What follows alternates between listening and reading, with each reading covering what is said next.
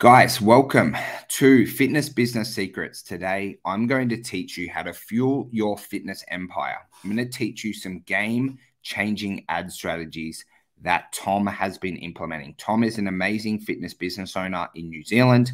And what he has been able to do recently is spend $480 on his paid ads and get back $2,800 per week. If you are able to implement these strategies just like Tom, you're going to make lead generation really easy. You're going to be front end positive on your ads. So what that means is how Tom's spending $480 on his ads, he's getting back $2,800. You can start to spend very, very freely to acquire new customers, and you are going to get a really amazing amount of freedom and confidence inside your fitness business. If you are struggling to generate leads right now, okay, if you're not running paid ads, it could be the solution that you are looking for. Because you are able to run paid ads and get 10, 15, 20, 25 leads every single week. So that makes the lead generation strategies incredibly easy. Now, one of the things that we did with Tom, he was running messenger ads, which is really, really common with inside an online fitness business. My friends like Andrew Gosen from Systems by Design, they'll run a lot of messenger ads where they'll get like hundreds of leads across the world. Now, within our testing, guys, and I am very blessed to work with over 300 gyms, PT businesses, and boot camps, we found that running lead generation ads is the best way to get leads that convert into sales. You do want to have a few qualification questions, which we're not going to go into the deep part of ads today, but by simply changing over from messenger to lead generation has made a massive change inside Tom's business. Now, I have to give a huge shout out before we get into the content for you guys on one of my clients named Connor, based in the UK. He closed his first 2 sales from paid ads for his online fitness business. Connor, mate, I want you to know I'm so proud of you. Really enjoy those first couple of sales. You'll never forget them, but you are going to close hundreds and hundreds and hundreds more in your career. But I am just very, very proud of you.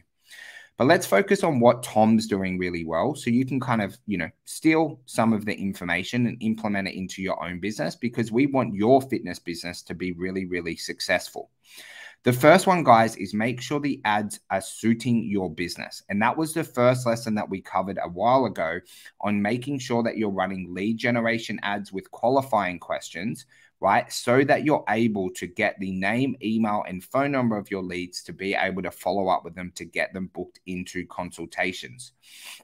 Now, one of the things when you're doing the sales yourself, or you'll have a team inside your fitness business, is you need to map out your perfect week. Okay, when are you going to do your sales follow-ups via, calls to be able to get those consults to book in? Okay, we recommend doing them at morning, lunchtime, and also in the afternoon. I'm not a big fan of outsourcing your sales to other companies. It just absolutely obliterates your profit margins. And in the end, when you're selling, over the phone or potentially face-to-face in your fitness business, it is not too difficult to be able to close sales. And I believe it's a skill that you will always bring in-house at some stage. So you might as well learn it now.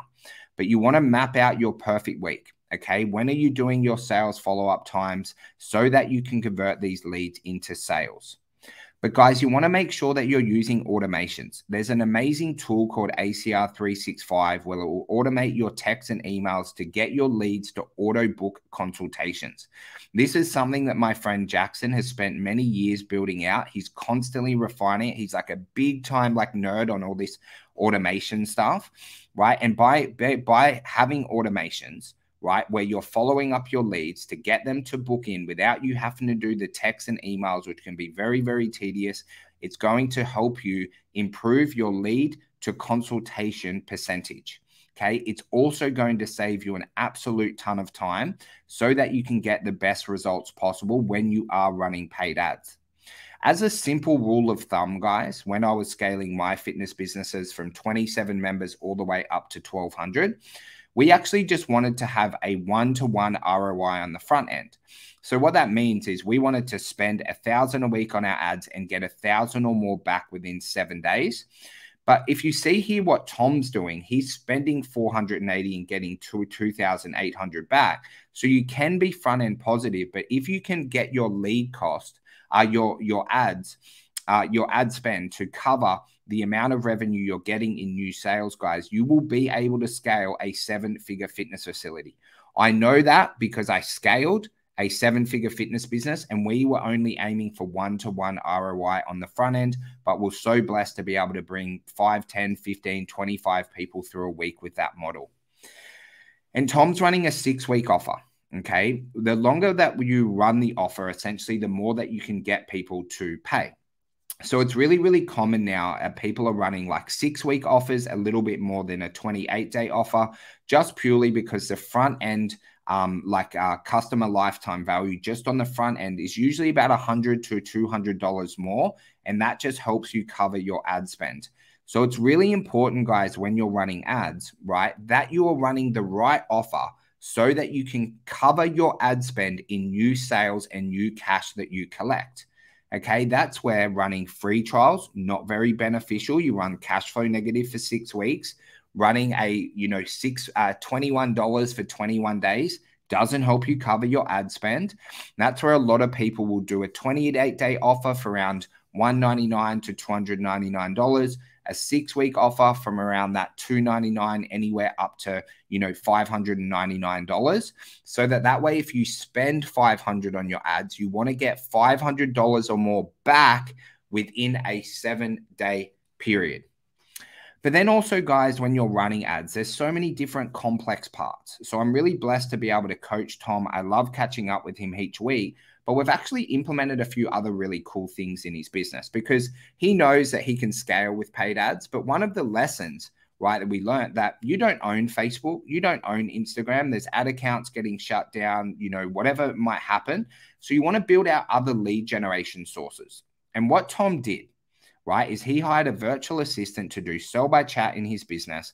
And last week, in the second week of this VA starting, they got 4 consultations booked, right, so that we can turn those consultations into sales.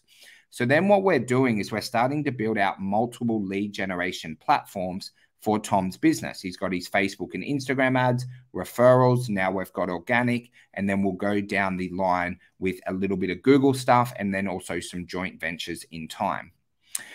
So guys, I hope you got a tip or two on what Tom's implementing to absolutely crush his fitness business right now.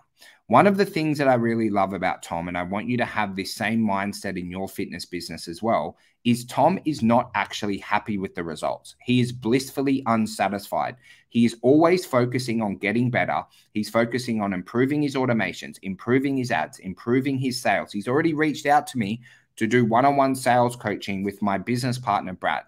Right? He's working with his virtual assistant to be able to get more leads. And he's also upgraded his facility. It looks absolutely fucking beautiful, right? The amount of work he's done with inside his fitness business, right? He's constantly getting better. And that is the aim of life and also business. Your business is never complete. You're always trying to improve it. You're always trying to get better. You're always trying to get better results with your clients, improve your marketing, improve your sales. And if you have that mindset, just like Tom, I have absolutely no doubt you'll be able to crush your fitness business this year, the next year, and for all the rest of the years that you are a fitness business owner.